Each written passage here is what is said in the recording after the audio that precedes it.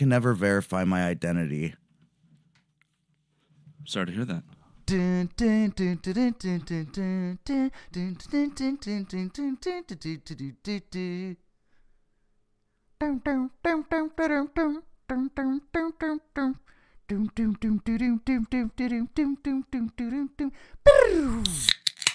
Sergeant Pepper Seltzer. All the magical bubbles. We're back, baby. Feels good. Feels good. Feels like there's something different about season 2. The room is different. The room is a very different room. We're happy to be recording from the Golden Ox Studios here in Cleveland, Ohio. It's got it set up like the Dungeon and Videodrome. There's cameras everywhere. Long live the new flesh, baby. That's where I've seen this before, yeah. In that fever dream. Very Cronenbergian, I feel like. That's not a knock on it at all. This whole atmosphere. That's definitely out of respect. We got a new row of characters that are technically real people, but... A whole fresh row of figures. Who do you have? For today's episode, we're going to be talking about Sir Robert Peel. Tell me about this guy. He's after yours, though. You got Beardsely, right? Yeah. What's Beardsley's first name?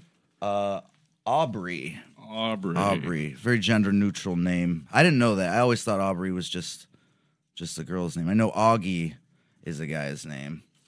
So, yeah, Aubrey Vincent Beardsley. He only lived to be about 25 years old, so he must have made quite the impact.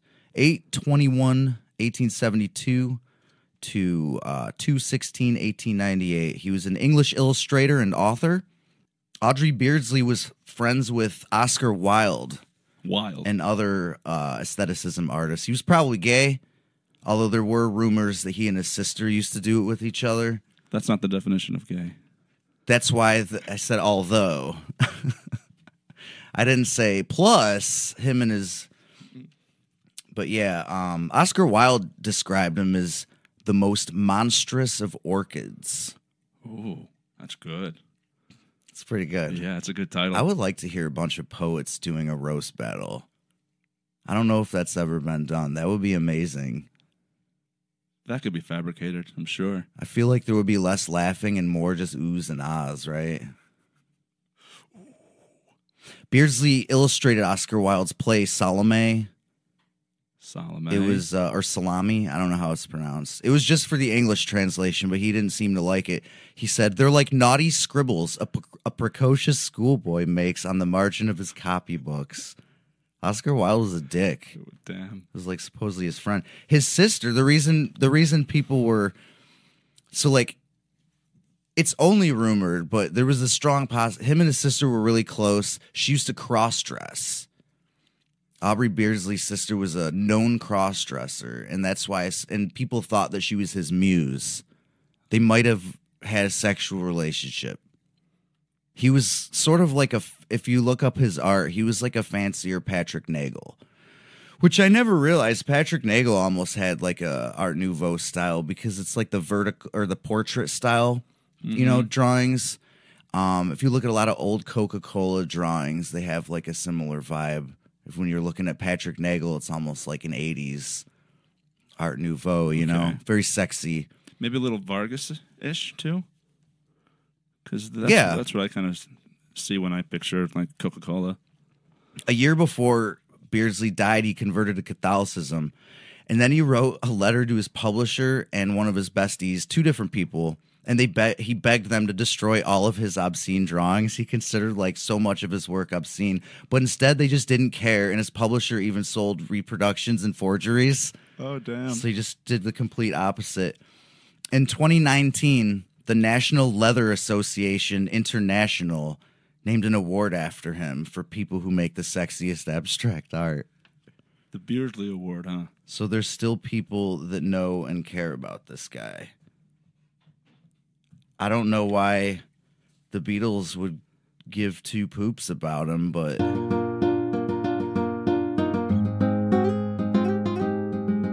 Who's your guy? My guy, Sir Robert Peel, not French or Irish, English. Sir Robert Peel was a prime minister of the UK.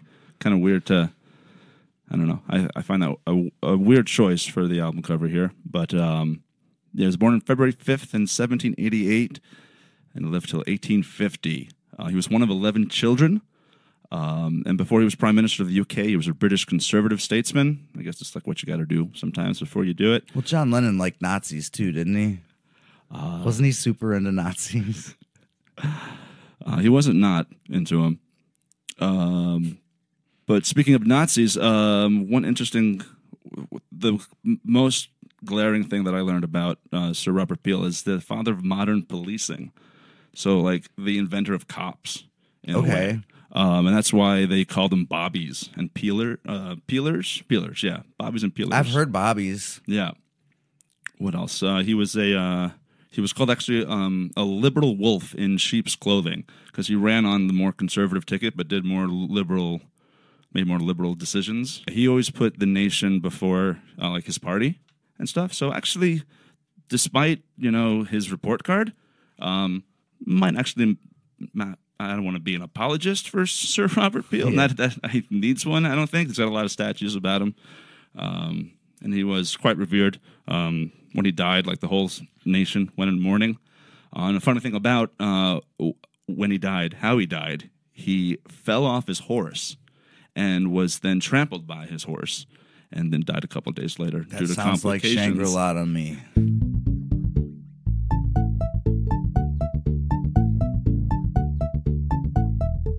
Between the two of them,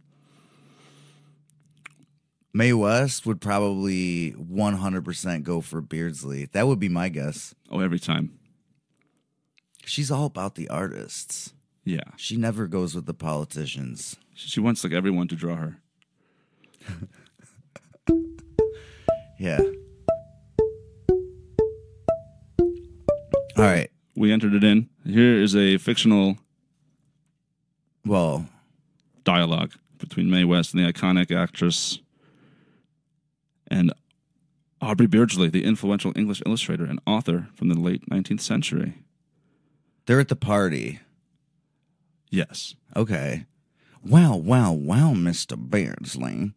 It's quite a pleasure to meet an artist of your caliber. I've always admired your intricate and provocative illustrations. Thank you, Miss West. I must say your charm and wit have made quite an impression on me as well.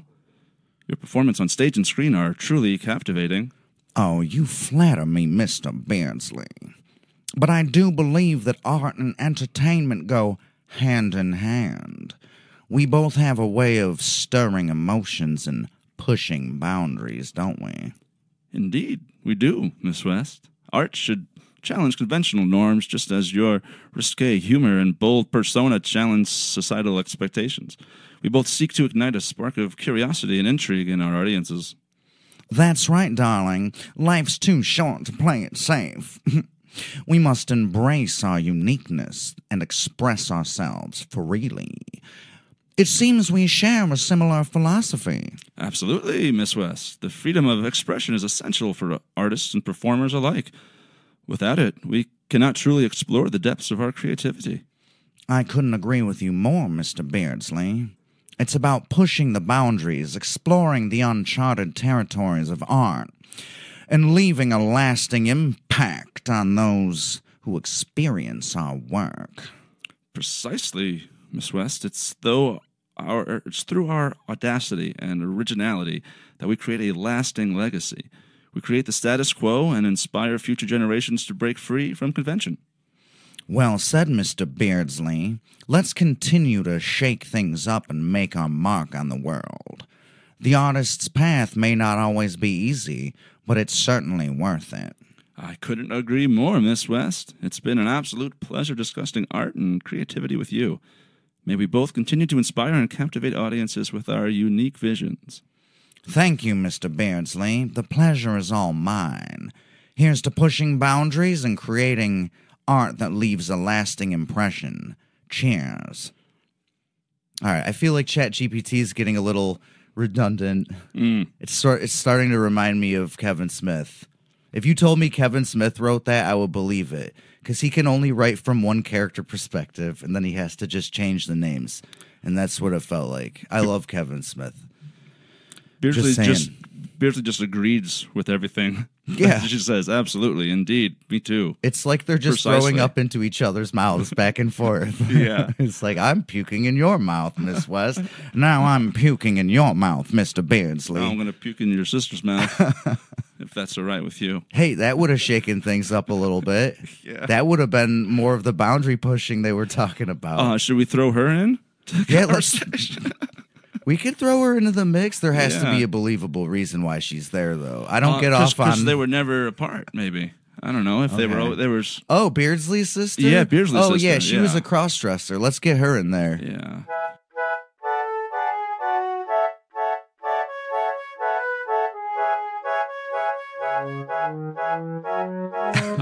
You ask ChatGPT and they provide. Certainly, here's a fictional conversation Okay. between Mae West.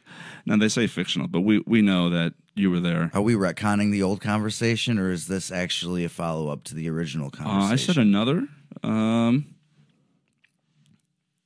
I think this one's going to trump the other one. Oh. Goodness, now. Well, look who we have here. Aubrey Beardsely and his lovely sister Mabel. It's a pleasure to meet you both. Good to see you again, Miss West. And this is my dear sister, Mabel. She shares my passion for art and literature.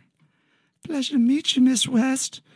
Aubrey has told me so much about you and your captivating performances. Your presence in the entertainment industry is truly remarkable. Thank you, Mabel. I'm flattered to hear that, and I must say Aubrey has quite the talent for illustration. His work continues to inspire me. Your words mean a lot, May. Coming from someone as influential as you, it's truly an honor. Aubrey, your illustrations are nothing short of extraordinary. I don't know what it sounds like. No, keep doing it. You have a unique ability to capture the essence of a story through your intricate and striking artwork. Mabel, your brother's creativity knows no bounds. His illustrations have a certain allure and mystique that draws the viewer in. It's as if each stroke of his pen tells a story. I'm glad you feel that way, May and Abel. May and... Taking that back, I'm glad you feel that way, May and Mabel. Art has always been a way for me to express my thoughts and emotions, to challenge the norms and expectations of society. Aubrey's illustrations have certainly pushed the boundaries of art. His boldness and willingness to explore unconventional themes has inspired many artists, including myself. That's the beauty of art, isn't it, honey? It allows us to break free from the chains of conformity and express ourselves authentically.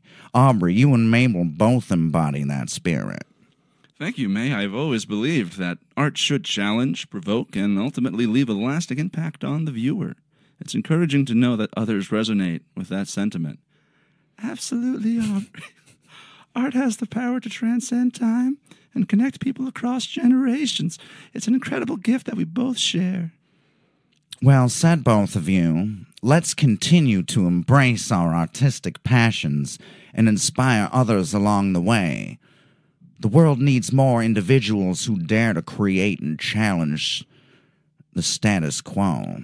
I couldn't agree more, May. Here's to art, creativity, and the pursuit of passions. May we continue to make a lasting impact on the world. Cheers to that. Let our art be a testament to the beauty of self-expression and the power of imagination. It's been a pleasure conversing with you both. Please remember that this dialogue is entirely fictional, and the real-life interactions between Mae West, Aubrey Beardsley, and Mabel Beardsley, if any, are unknown. See, but that's just what it's trying to tell us. They have to put that there.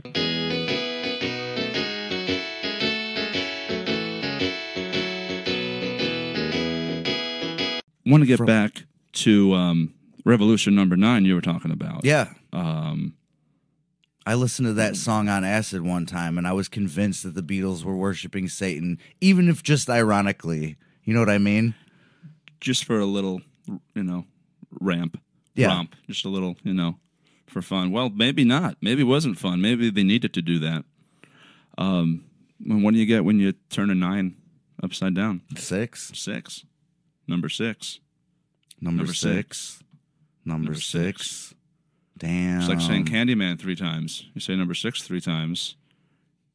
They say it more than Behringer. 3 times. Oh, they do. But if it's anything like an ellipsis, as long as they only say it in an increments of 3 times, then it's just like they're saying it a lot of times. Yeah, it is kind of like a chant, isn't it? Yeah.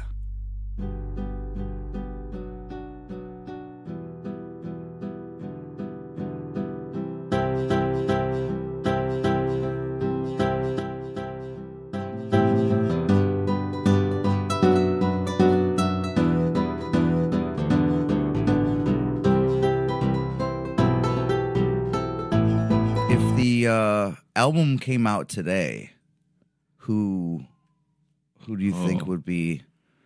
Let's go left to right. Let's start with Beardsley. Okay, Beardsley.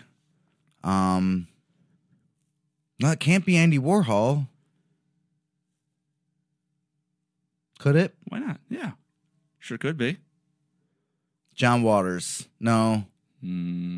No, because He reminds me of he's John more film. Waters. He reminds me of Nagel a little bit. But I think... What if we peppered just a bunch more Nagels? No. He reminds me... His sister Well, no, reminds me it of could one be. of the Patrick Nagel girls. We could do Nagel because we just have the girl. We don't have him on there. What if it's just Robert Palmer?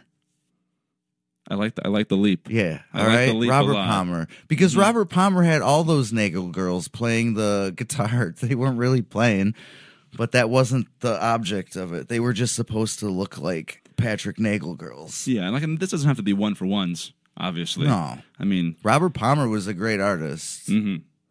He recorded Addicted to Love and Simply Irresistible. Simply Irresistible. I think it's the second time. It was definitely the second time we mentioned him because Yeah. we did mention him during the Nagel So episode. how about I mean, Beardsley is just Robert Palmer with all 4 of the Robert Palmer girls behind him?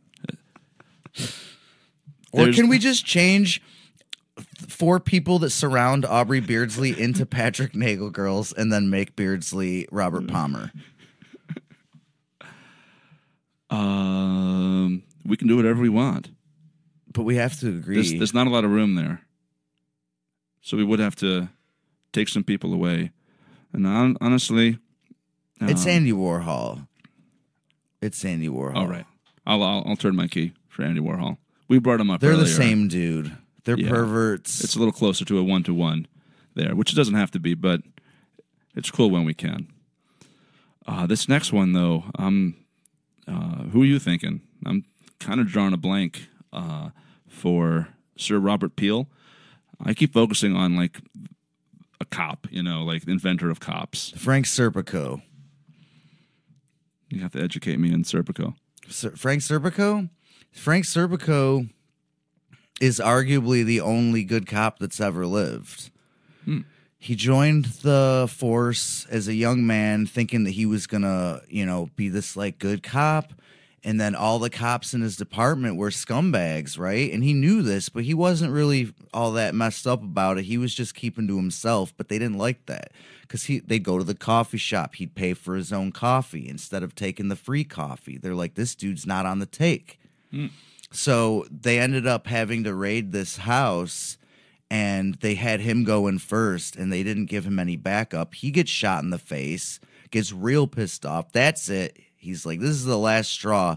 Ends up taking down the entire precinct for police corruption. It goes to like the Supreme Court or wherever those type of thing goes. He takes the whole department down.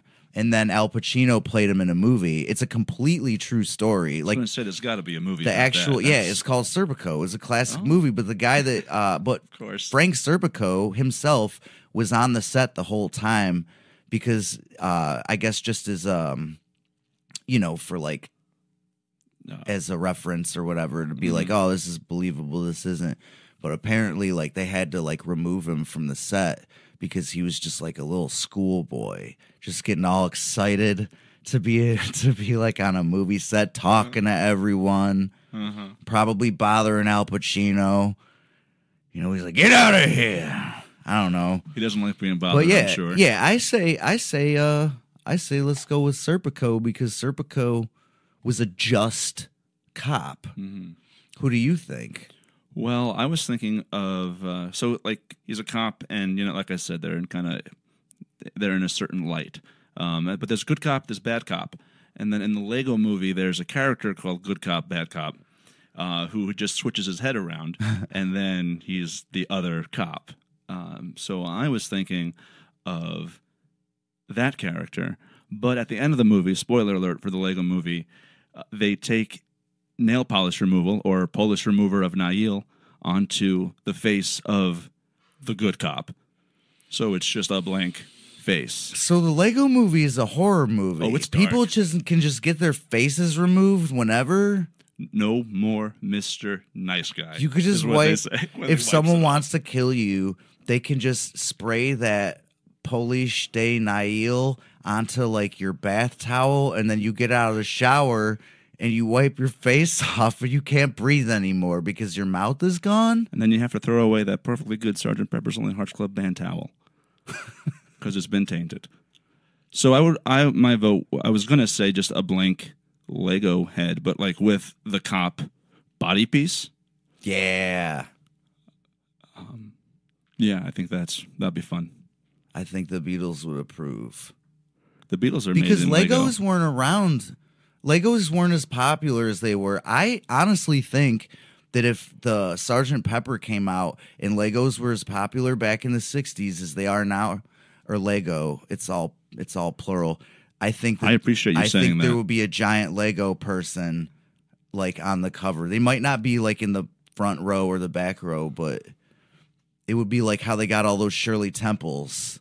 There's so many Shirley Temples. There'd be like a bunch of little Lego figures in there. That's American right there. Holy smokes! You're bringing up all the Shirley Temples, which we always comment on. But we asked, how did everyone get here?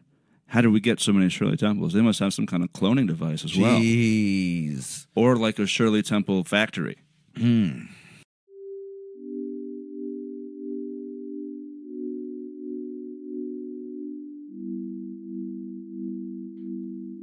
So it sounds like we got our replacements. Yeah. Sounds like Mae West isn't really going to go. Bases are loaded. No. Yeah. Bases are as loaded as W.C. Fields. I want to thank you for listening and invite you to come back next week when we talk about W.C. Field of Dreams. No, that was last season. Who was it again for next week? Oh, Dylan Thomas and Aldous Huxley.